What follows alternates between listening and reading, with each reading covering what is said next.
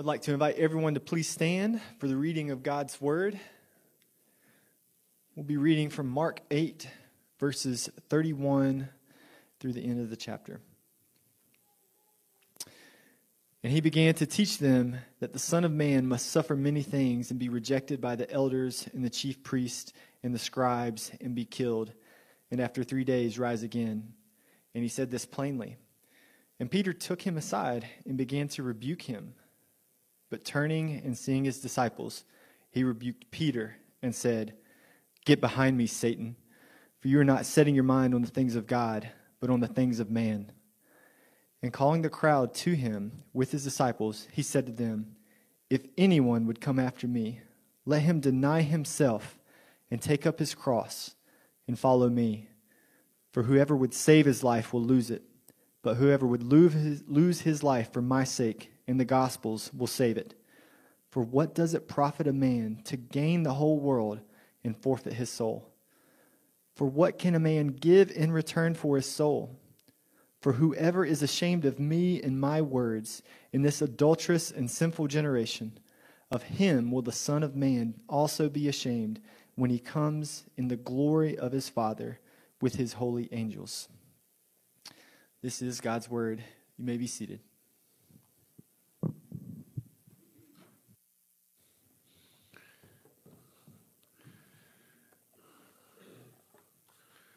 Those are very challenging words from Jesus.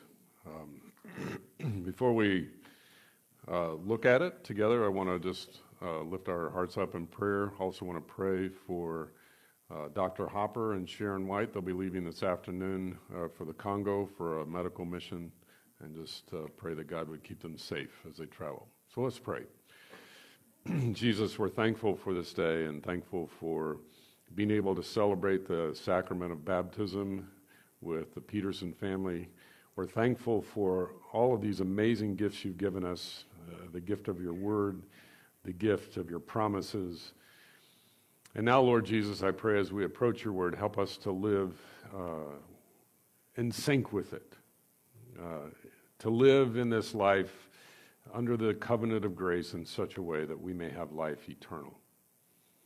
And so, Lord, we want to lift up as well David and Sharon as they take with them the gospel of peace to the Congo.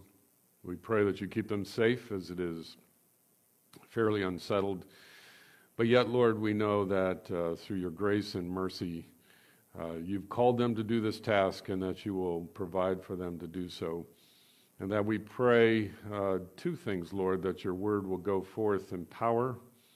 We also pray, Lord, that David, as he gets to encounter his roots, where his grandparents were missionaries and where his mom was born, we pray that you will give him the joy of being able to reconnect with that family history and the goodness that you've brought to his family throughout all these generations.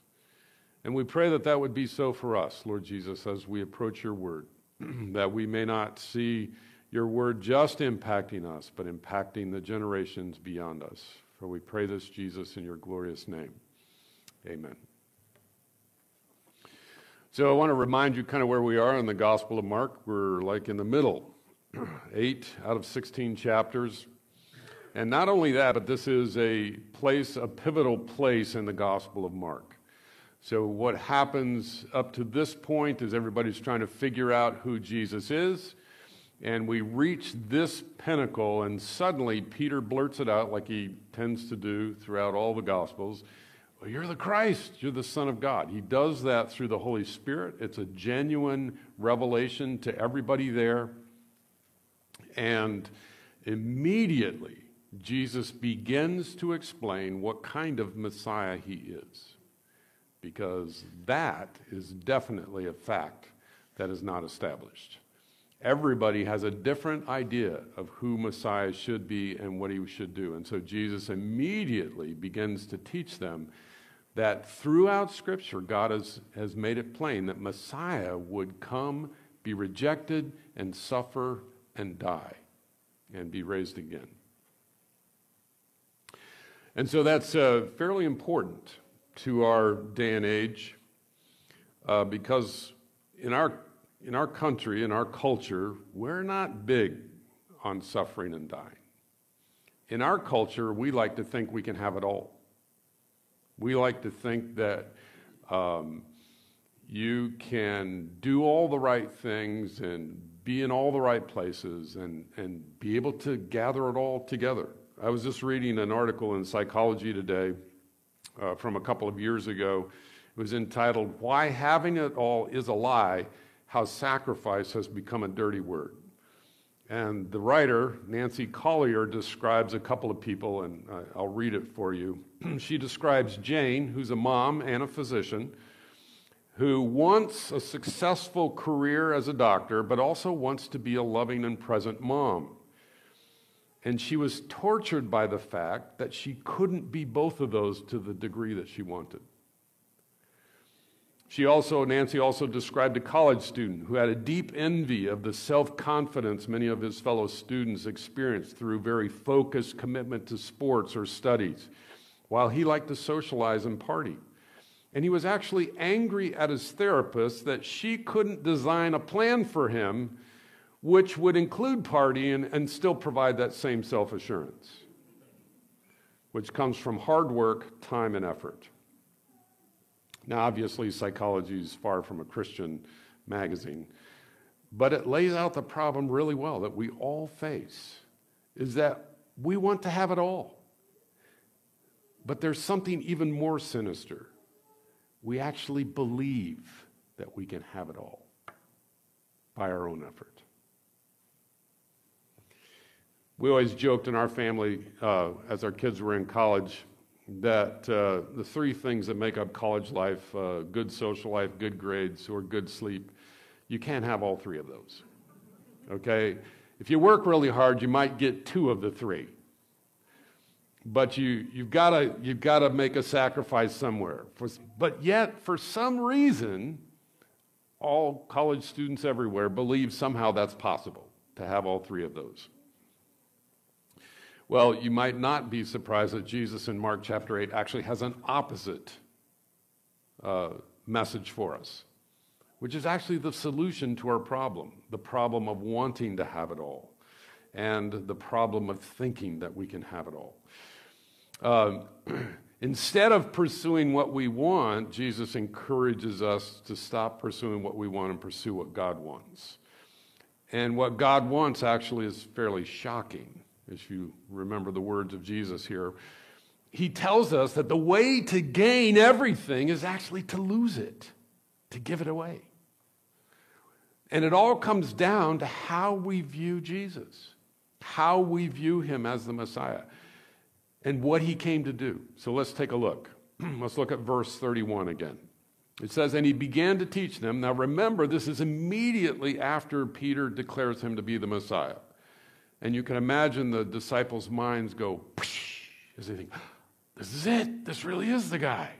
And they suddenly have a million different reactions to that. And it says, Jesus immediately began to teach them that the Son of Man must suffer many things and be rejected by the elders and the chief priests and the scribes and be killed, and after 3 days rise again.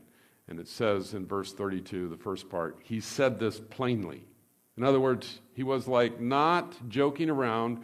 He wasn't creating big flowery metaphors, for everybody to enter into. He was actually telling them super plainly, like, hey guys, I'm going to die, okay? That's what Messiah is supposed to do. I'm going to die. So, this is right out of the gate, right out of Peter's revelation of Jesus as the Messiah. And this is the first time that the Gospel of Mark has said explicitly that Jesus will suffer and die. There's no warning, there's no foreshadowing this. This is a clear confrontation. You can feel it in the Gospel of Mark. You can feel the whole Gospel of Mark just take a turn as you read it. The disciples were not ready to understand Jesus' point as Messiah, what his purpose as Messiah to be was, until this point. They needed the movement along, the gradual revelation of Jesus and who he was. They needed that over this time until this point, and now they're ready to hear the true message of Messiah, which tells us something about the nature of revelation, that revelation is progressive. I mean, you think about it when you're teaching your little kids the alphabet. You know, first of all, you try to get them to say all of the letters and say them in the right order. And then you start to teach them the sounds of the letters. And then you start to put those letters together in small words, and you teach them those small words. And then you begin to move up to bigger and bigger words, and you teach them the meanings. Okay, so it's progressive. You have to move through various parts. And the same thing is about revelation. It's the reason why God doesn't lay out his entire plan in the book of Genesis, because revelation is progressive. The history of humankind is not ready for the full message. It has to be laid out over the years and in various ways. And in the Christian life, it's the same thing. Revelation is progressive for us. In the first part of the Christian life, we learn that Jesus can save us from our sins. He can protect us from our evil hearts. He helps us to understand our sin and how he engages that. But then he begins to lead us to a deeper and deeper truth.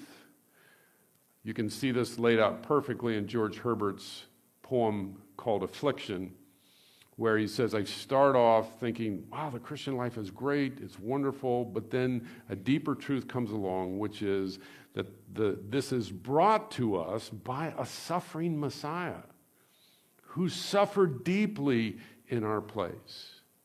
And the way that we enter into that is that we too will suffer.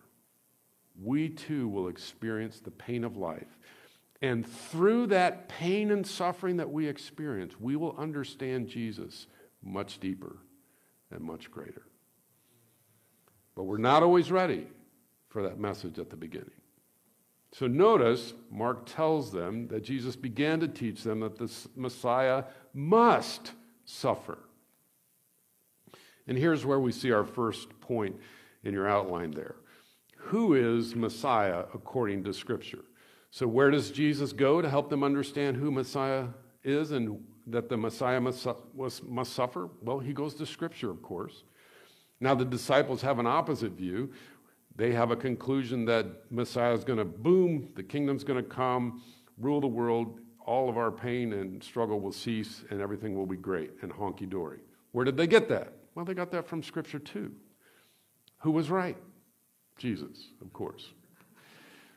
So let me just lay that out for you really quickly. Even in Genesis chapter 3, verse 15, the inaugural prophecy of the Messiah, where God says to the serpent, he goes, the woman will have an offspring, and that offspring will crush your head, but you will bruise his heel.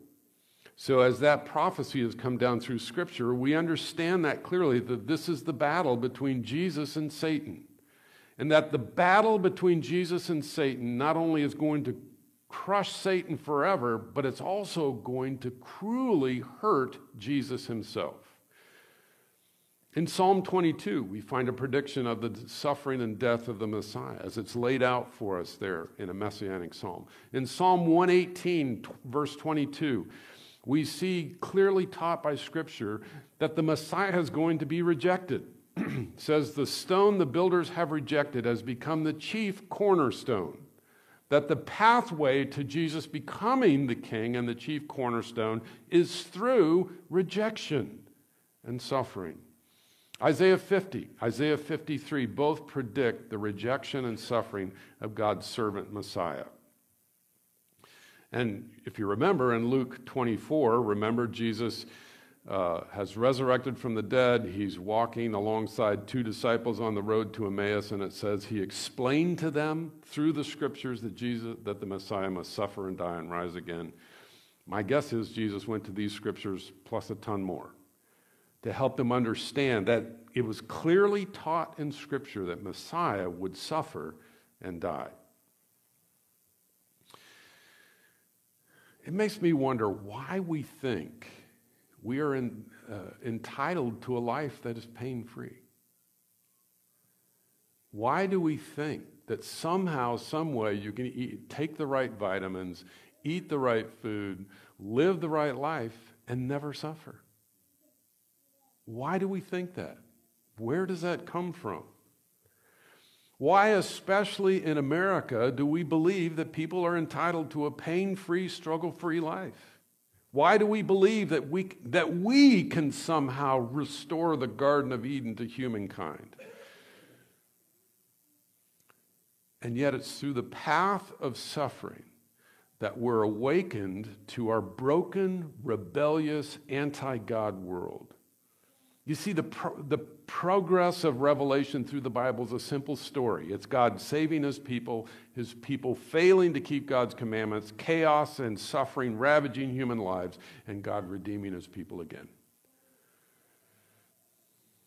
Now, you and I may be on a different place in that pathway. And probably if we were to all take stock of where we are on that pathway, we're in a different place. Some of us are at the bottom.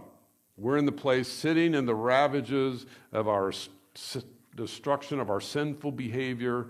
It might be relational sins. It might be addictive sins. It might be financial sins. It might be sins of laziness. I'm not sure where that is. I'm not sure where you sit in the house of sadness. But I want you to know that even if you're in that place, you can have hope. That God will meet you in the house of sadness. That he will invite you to confess your sins to him, whether they're relational, whether they're addictive, whether they're financial, whatever they are. And you can know for a fact that when Jesus suffered and died as the Messiah, that he suffered and died for your sins, for your brokenness, for your pain. And that he has covered you and covered your sins. And that God will care for you and love you on the pathway to rebuilding. Well, maybe you're in the middle. Maybe you're in the process of rebuilding your life. And you're discouraged because it's hard, because it's painful, because it's difficult. And you're tempted to give up and quit. And I would encourage you, if you're in that place, to confess to God your weak heart, to confess your lack of hope and your lack of trust, that you desire to quit, that you are in the midst of your struggle and you just don't know if you can do it anymore. Well, I want you to know that Jesus didn't give up in his struggle, that he carried it all the way through for you so that you could have hope, so that you could have trust that he will carry you through this. That he went through suffering and death so that you know that he would give you strength to continue and joy in the journey. Well, maybe you're one of those people that have experienced the American dream. Maybe you have it all. Maybe you're not in a place where you need to rebuild your life. Everything's going fine. But ask yourself some questions, because I think this is helpful. Randy Neighbors at General Assembly kind of asked these questions, and I think they're helpful for us to think. If you think you've got it all together, if you think everything's going fine, then maybe you should say, well, what else should I do? You should ask yourself, do I live like Paul, and have I brought every thought in captive to Christ? Am I really there? Or if you're happy with how everything's going with your kids, do you pray for your children like Job in case they might possibly curse God in their heart every day? Do you love your neighbor like the Good Samaritan, the person that hates you the most or that you are most discomfortable with? Do you care for them as Jesus cares for you? Well, it sounds to me like we all need to repent of being self-satisfied. That truthfully what's happened is that we just moved apart from Christ and we don't even understand the process of struggle and sin and death anymore. And ask Jesus to propel us back into the real world, into the world around us with a renewed vision of what God can do in us and through us. Which leads me to the next point. Well, what kind of Messiah do we really want? Who is the Messiah from the Jewish expectation? So notice the last half of verse 32. It says, Peter took him aside and began to rebuke him. So Jesus is talking about a suffering Messiah, and Peter's going, no, what are you talking about, Jesus? That is not the Messiah of the Bible. What are you talking about? The Messiah of the Bible is going to come, and he's going to conquer, and he's going to bring beautiful life for all of us. What are you doing? You're ruining our prosperity gospel here. And so you can see why Mark included the story of the blind man's healing just before this. Because Peter's blind. I mean, he sees that this is the Messiah. He sees that this is God's Messiah, and that God's Messiah has all of this power and all this authority and all of this ability. But he still needs to be corrected because he only sees Messiah in this blurry, tree-like way. Peter needs another healing. Peter needs to see that God, in all of his power, in all of his glory, in all of his authority, decided to suffer and die for humankind. And Peter did not want to embrace that pathway. Peter represents really all of Jewish expectation. Or, in some way, he represents a religious expectation that we all have. That somehow, if we embrace Jesus, that somehow, if we ask Jesus to care for us, that all of our life will be pain-free and struggle-free and sin-free. Rather than Jesus helping us enter into the struggle and the fight and the suffering. The Jewish expectation was the Savior would come, save them from their oppressor, the one who was outside of them, rather than save them from the ravager who's inside of them. They thought Jesus would come and make them great again without the hard work and suffering and struggle of repentance of their own sinful behavior. They believed the problem was outside of them, and they failed again and again and again to see that the problem was inside of them.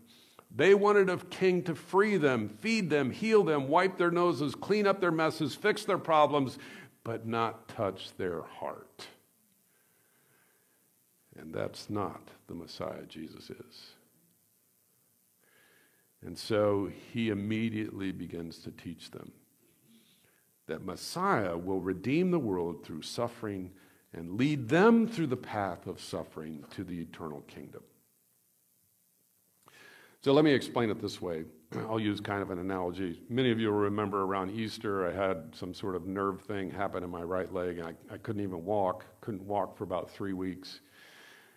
And so at the, as things began to settle down a little bit, I had a choice, right?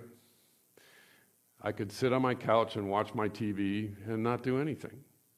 But that still hurt. The nerve pain didn't go away.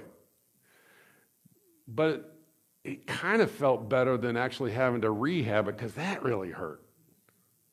To get the nerve working again, the doctors call it flossing the nerve, making it go through the little nerve sheath and kind of get activating the muscles again and all that kind of stuff. That was painful. I did not like that.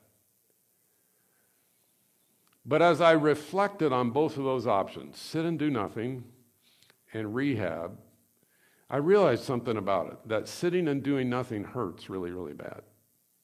As a matter of fact, it actually hurts worse than rehabbing. Even though rehabbing hurts, as I keep doing it, little by little, the pain is always there. But it's better to live with that kind of pain when you're rehabbing than to live with the kind of pain where just sitting and doing nothing. And I think that's a good analogy of what the kind of life that Jesus is leading us to here. Now, I don't like pain. I'm sure you can relate to that. None of us like pain. There is no easy pathway through pain and suffering. It hurts either way. But the life of taking up your cross and denying yourself and following Jesus, even though it hurts, I can guarantee you it will hurt less than the other alternative. Which brings us to our final point. What is our response to the suffering Messiah? Look at verse 33. But turning to his disciples, he rebuked Peter and said, "Get thee behind me, Satan, for you are not setting your mind on the things of God, but on the things of man." Jesus plainly says, you're not setting your mind on the things of God. Or to put it another way, the suffering of Messiah is God's plan, and to resist God's plan is to follow Satan. You see, it's actually a trick. It's an illusion of Satan. It goes all the way back to the garden, but he is trying to convince you that there is an easier way than taking up the cross. There is no easy way through sin and death. It's painful either way, but ultimately, the alternative away from Jesus is more painful. Now, I want you to notice something that's kind of interesting here. So, Peter, the disciples have been talking, right? They all kind of agree that Jesus shouldn't go this direction. And so they appoint Peter, take Jesus aside, tell him, what he really ought to do. So Peter takes Jesus over into this little private corner and starts to yell at him and tell him, don't believe this. Don't believe this unprosperity gospel that you're trying to preach here, bud. We want life to be good. And so Jesus immediately takes Peter and says, buddy, come follow me. And he takes him back in front of the disciples and he rebukes Peter. He said, look, what you're asking me to do is to follow Satan, and I'm not going to do it because God has told me to follow the path of suffering. But then notice that it says Jesus turns to the crowd and he begins to teach them. And calling the crowd, verse 34 and 35, and calling the crowd to him with his disciples, he said to them, if anyone would come after me, let him deny himself, take up his cross, and follow me. For whoever would save his life will lose it, but whoever loses his life for my sake and the gospel's will save it. So Jesus is explaining to us that working through the process of sin, of suffering and death comes through giving our life away and taking up our cross rather than focusing about how to shed our cross and save our own life. And so Jesus states two eternal truths here that are key for us. The first one is that the way to life is to deny ourselves. And he doesn't mean to put away the chocolate brownies so you're not tempted by them anymore.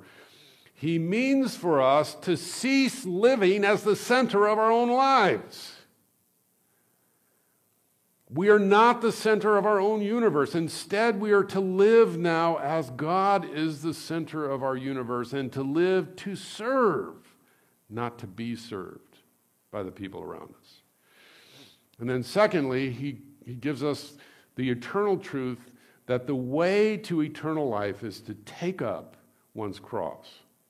All right, so the truth enables that previous truth to take place. That if we take up our cross, if we die to ourselves, if we embrace the life of suffering and death, the best way to live is to be prepared to die, which is what Jesus explains in verse 35.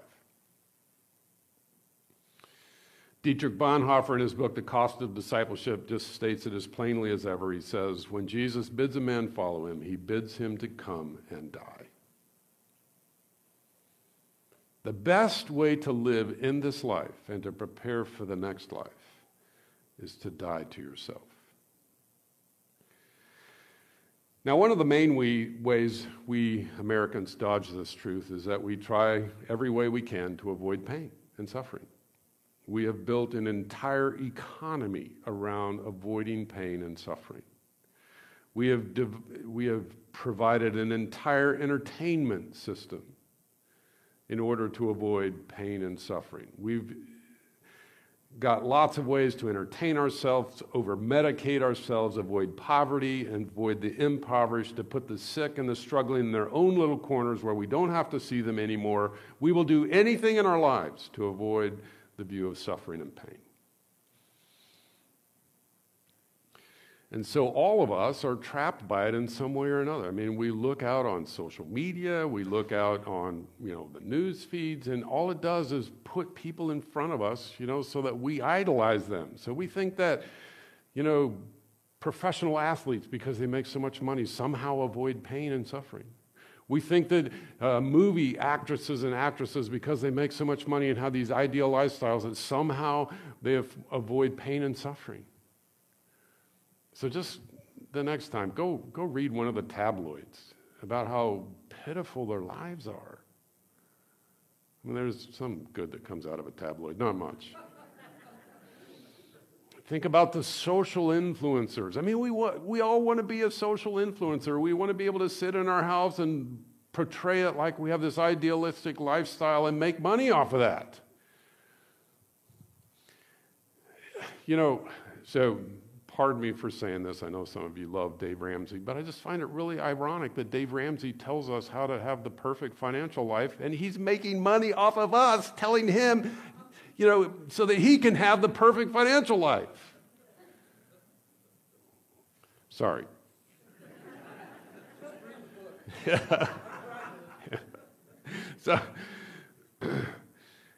But Jesus is offering us an entirely different solution to our problem.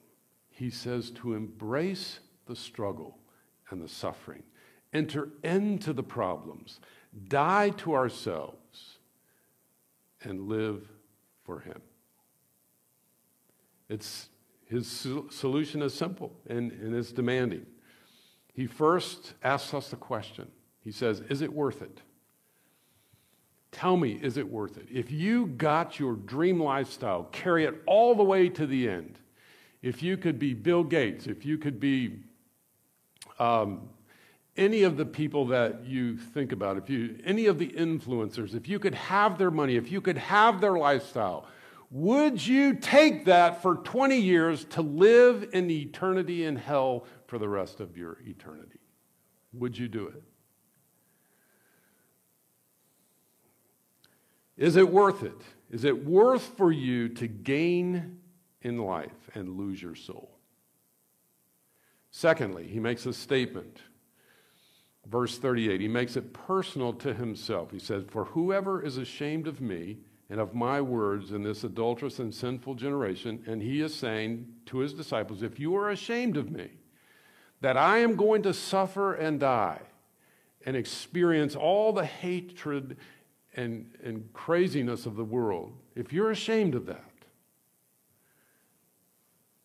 then the Son of Man will be ashamed of you when he comes to glory with his Father and the holy angels. In other words, if we reject Jesus, if we reject his path of a life of service, of giving up, of accepting pain and suffering, then Jesus will say on that first day of eternity when we see him, I don't know who you are. I don't recognize you. Whew, those are sobering words. Those are very, very stiff words. But I want you to notice that there's a promise here. The promise is, okay, but you don't have to reject that life. You can actually embrace it. You can embrace Jesus, the suffering Messiah. You can embrace that he suffered and died for you. And when you then take that first step across to eternity and you hear those words on the first day, they will be, welcome. Welcome. I love you. Welcome into the eternal kingdom. You see, there's good news here. You don't have to have everything. As a matter of fact, we've already seen that you can't have everything. Psychology Today, a secular publication, says to you, you cannot have everything.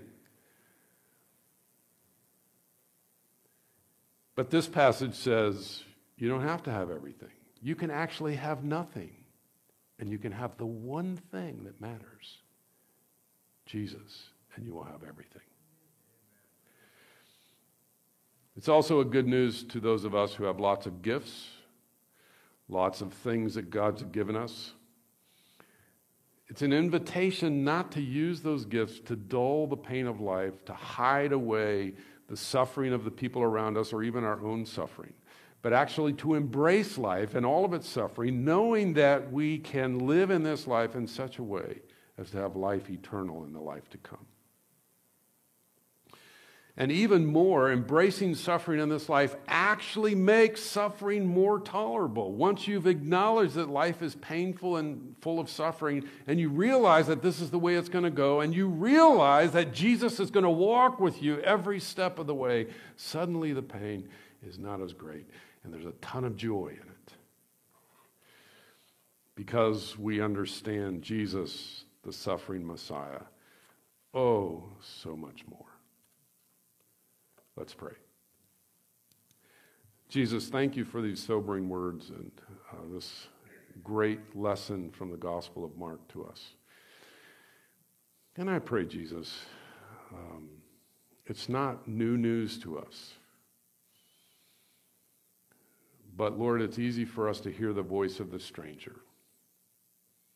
It's easy for us to forget the voice of the Good Shepherd inviting us to take up our cross and deny ourselves, and to hear the voice of the stranger that whispers, you can have it all. You can have it all. So Lord, help us not to listen to the voice of the stranger, but to listen to your voice, to hear your word, to know your comfort, to find your strength. For we pray this, Jesus, in your name. Amen.